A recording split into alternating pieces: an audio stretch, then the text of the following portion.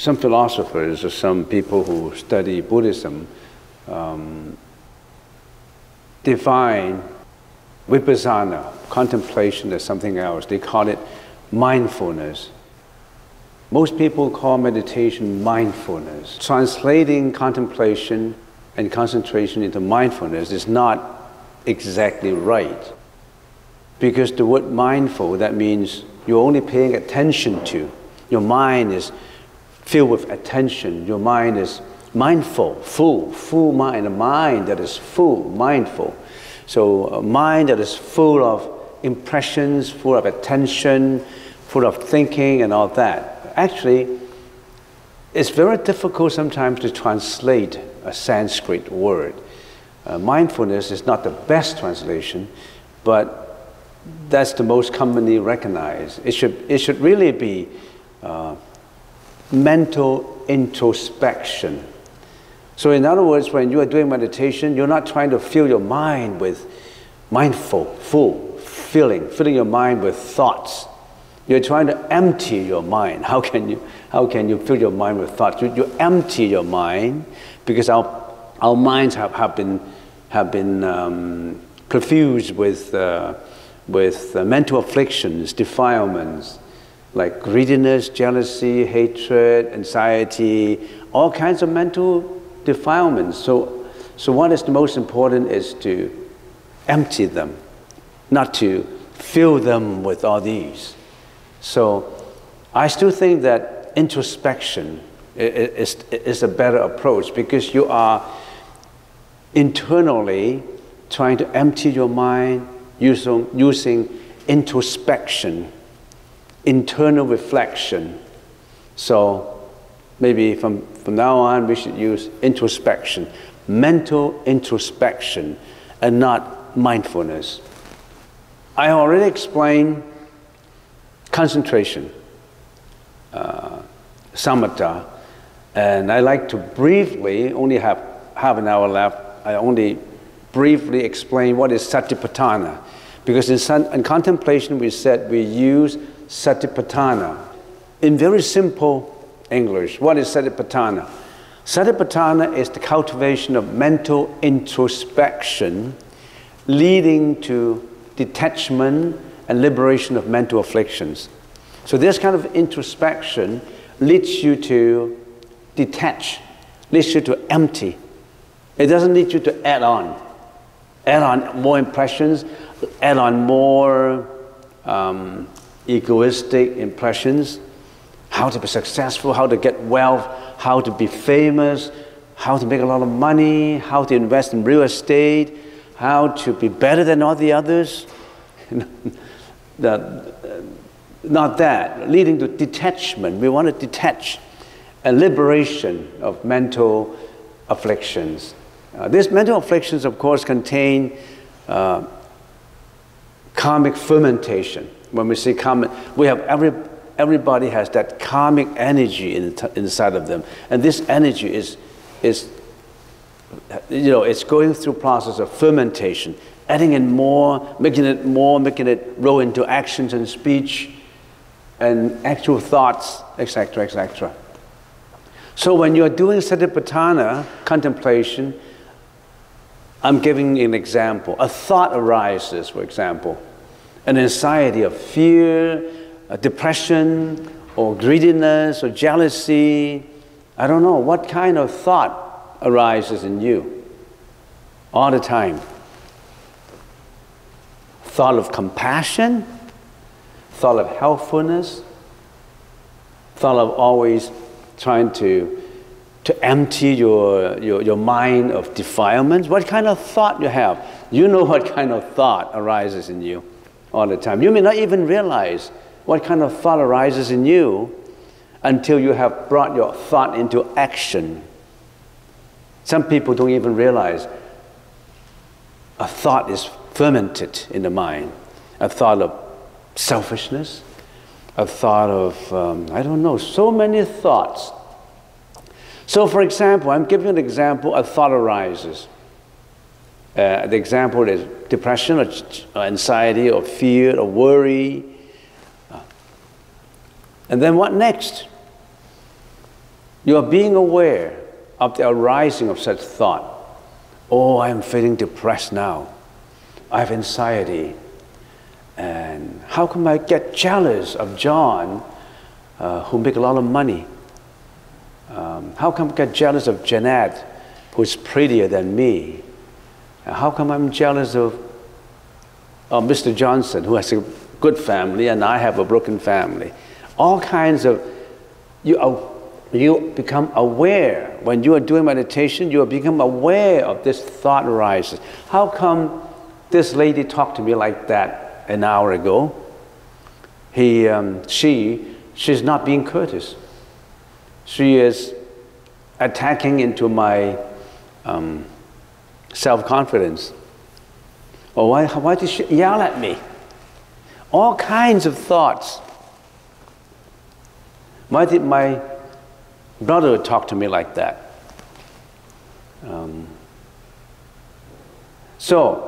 But when such a thought arises, you know, okay, I am aware of such a thought of fear in me. I become fearful, I have anxiety. You are aware of it, right? You become aware of it. Some people are not even aware. When they become anxious, they just get anxious. When they have fear, they just feel fear. They don't realize that you have to detach yourself away from it and look at it. A serpent comes up. You look at a serpent. The serpent comes up, the serpent of anxiety, the snake of anxiety, the snake of fear comes up. He's going to bite you. So you're going to get a stick and say, hold down his head. You watched it. It's not easy to know, to watch, to stand away as a third person looking at your thought. You're always the singular I. I am fearful. I have anxiety. I have jealousy. But you should stand away from it and say, he has that. Such a thought comes up now. I got to watch it. A thought comes up. A thought of greediness comes up. A thought of jealousy comes up. So you become aware of it. You introspect. You do an introspection of such a thought. And then you say, watch the thought with the four contemplations. What are the four contemplations? The body. You remember the four contemplation? The body, the feeling, the mind, and the mental impressions. Let's take an example of the body. When such a thought of anxiety comes up in me, how does the body react? I guess my hormone is coming. I feel fear. I'm sweating. I don't feel comfortable. I have muscle pain. I have a headache. What kind of bodily impressions you have at that time? Oh, I have a headache because of this anxiety. Oh, I want to hurt myself. I don't want to exist in this world. I'm more down. You feel that your body react to it. You should feel that. And you should say, that body is not me. It's just a thought. How can I identify myself with such a thought? It's just a thought, but I'm mixed up with a thought. I attach to the thought. I thought I am that thought, but that thought is not me. It's only a thought, right? It's only a thought coming up, but you want to identify yourself with that thought, and you want to feel in such a way that thought wants you to feel. You're a slave of that thought. But that thought is you think. It's difficult. It's difficult to distance yourself from that thought that is generated in your mind. It takes training. You think just by me telling you to detach yourself from that thought, you can do it successfully? Absolutely not. You have to go through Satipatthana training. The meditators train and train and train. Nothing comes easy. You think happiness comes easy? Nothing comes easy. You have to work at it. Instead of watching your YouTube, your entertaining programs, a lot of people are putting time to train themselves in this. And you are putting time to train yourself in what? Watching entertaining programs, you know, trying to be pleasure, senses fulfillment of pleasure. You're not working at it. You're not a studious student working at it, whereas the other guys are working really hard at it. They should get an A. And if you're not working at it, you should fail, right? You're the master of yourself. How come you don't master it and become a slave to it? You should make that decision. From today on, you know, you got to be a master of yourself. You have to do introspection. You have to go through that training. You have to train yourself to do it. Some people say meditation is just a yoga exercise. You get good health. More than that. Meditation is to go for enlightenment, not just for health. Some people even go to the thinking, I do meditation so that I look beautiful, so that I can be in good health. And some people even go to the gambit of meditation can make my sex life better. Some people think that way. They're going the wrong direction. They're enhancing the greediness, the jealousy, the seek for sensual pleasures in them. They've gone the wrong way. They're not looking for enlightenment, for the awakening. Okay, watch the thought with the four contemplations, and then how does my body react to it? And how do I feel? I feel anxious. I feel feared. I shouldn't have that feeling. I'm not that thought. How did my mind think? My mind persistently want to be involved with that thought. Everything is about yourself. Nobody can help you. You think the Buddha can help you just by saying, Buddha, Buddha, Buddha, the name of Buddha, Buddha can help you? No, you are your own Buddha. You have to do it yourself. If Buddha can help you to get out from anxiety, there will be no one suffering from anxiety, because the Buddha is supposed to be all compassionate. Any request will be fulfilled. But the Buddha said, I can only tell you how to do it, but I cannot do it for you, because you are that body, you are that thought in you. It's just like the professor can never write the examination for you. You have to write the examination. You have to study, you have to train yourself to get an A. Is it logical? And then finally, if your training is good, you let go of it. You let go of the depression. You let go of that, for example, that thought of laziness. Actually, you should have come up from your sleep to work at something. You should study, you should do something, but you're too lazy. You just want to lazily lie in your bed. Nobody can convince you.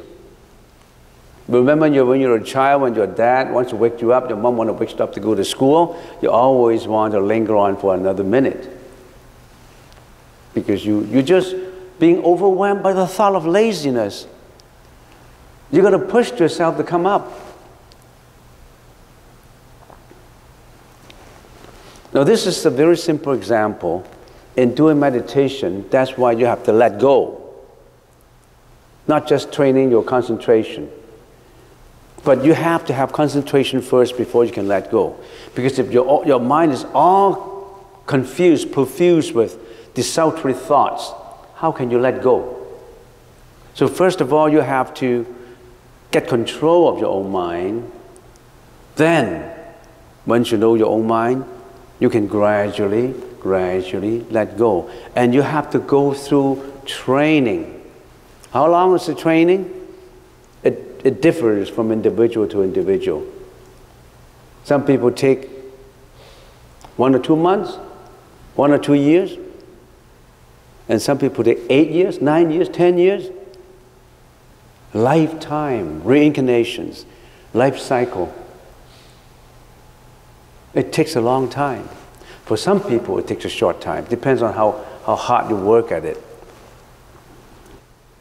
Meditation. Meditation, we start from the lower bottom. We want to meditate, and we know that meditation contains two major aspects, the concentration and the contemplation. And then we also know that if our concentration is good, we get to samadhi, which is the mental equanimity and control. If your concentration works well, after training yourself, the samatha, then concentration is just a method. Concentration is a method of doing it. And if the method is right, if you have done it right, if you are diligently always carrying it out, then you get into what? Samadhi, mental equanimity. That's the result. There's cost. The cost is concentration. The result is samadhi. It's mental equanimity and control. So there's cost and effect. We call it causality. Everything is cause and effect. Whatever you sow, you reap. You only reap what you sow. You never can reap something that you haven't sown, right? You have to do it yourself. So concentration leads to mental equanimity and control. And contemplation would lead to, we call it prajna, which is temporal and spiritual wisdom. Not just temporal. Temporal is worldly wisdom, and spiritual is metaphysical, beyond the world. It's beyond logic, beyond the world. And then when you get on the samadhi, you get on to Buddhahood, or we call it enlightenment. And some people call it awakening. Liberation from samsara, from life and death, no more life and death, which is the Buddhahood, enlightenment, or awakening.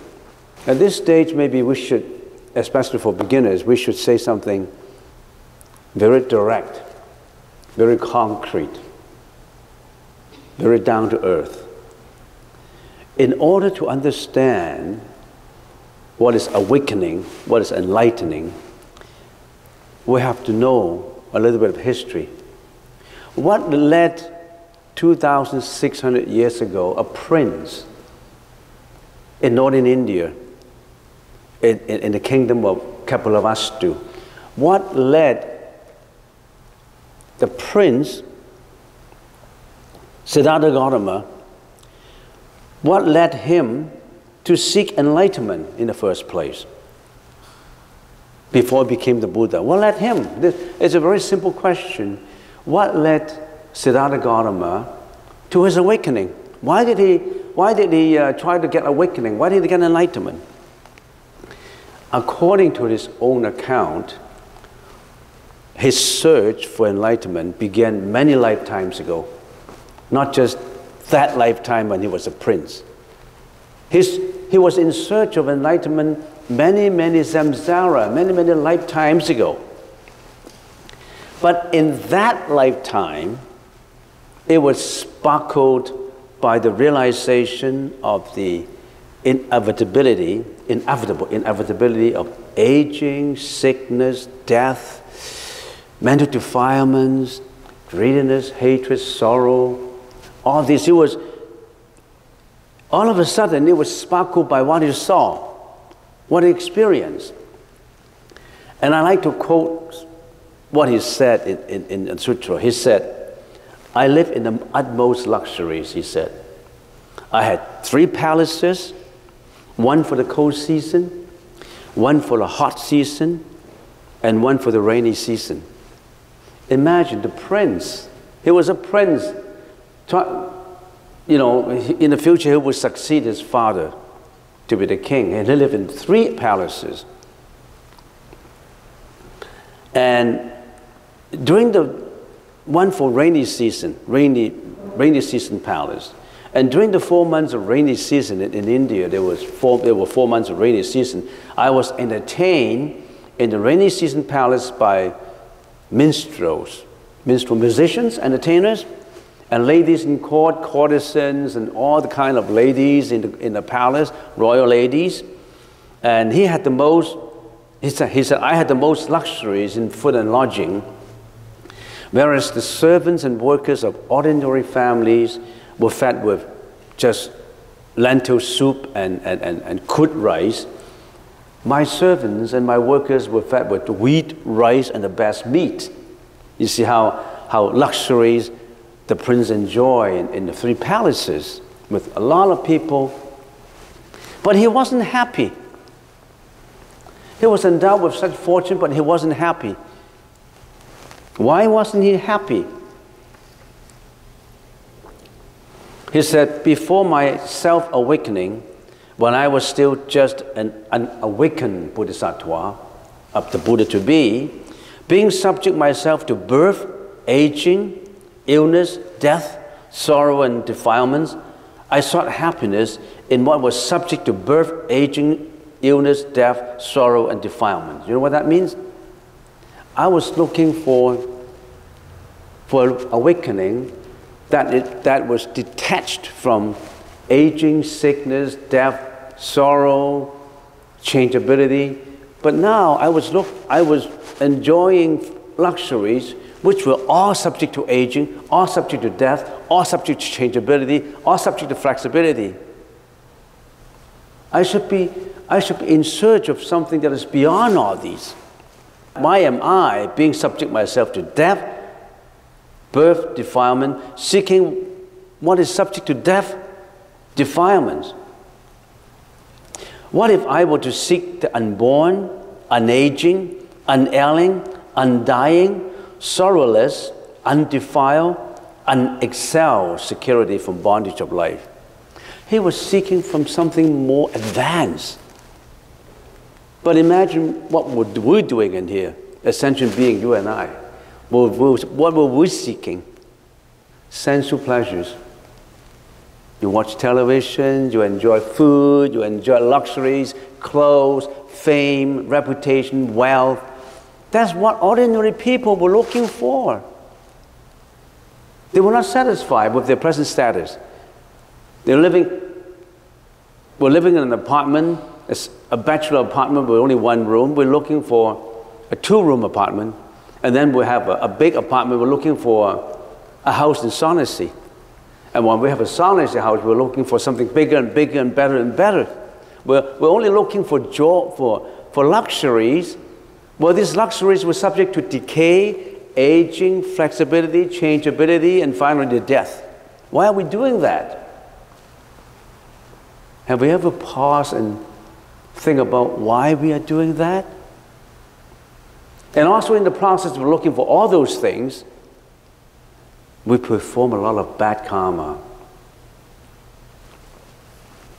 In order to make money, some people what? They were involved in businesses and trades or illegal trades, or in a livelihood that were hurtful to individuals, like killing, hunting, slaughtering, fur coat, killing a lot of with seal, intoxications, many businesses that incur a lot of bad karma. So the Buddha to be, Prince Tarata, at a later time when he was still young, endowed with the blessings of youth in the first stage of life, he shaved out his head and beard. He said, though my parents wished otherwise and were grieving with tears on their faces, when Prince Siddhartha wanted to be a monk, the king and the queen were grieved with tears and didn't want him to leave. But finally he left the palace and went into a home life, went from home life into what? Homelessness, as an ascetic, in search of the philosophy of going beyond all these. And after 8 years of hardship, 8 years of difficult times in the practice, mind you, he already practiced in previous lives. He practiced for many lifetimes. It was just in this lifetime it was sparkle by what he experienced, that he wanted to be an ascetic and in search of the awakening that he was hoping for. So, what did we learn from this? What did we learn from history? What did we learn from that Buddha? He gave up his luxuries for something much better, for something away from life and death. What are we doing?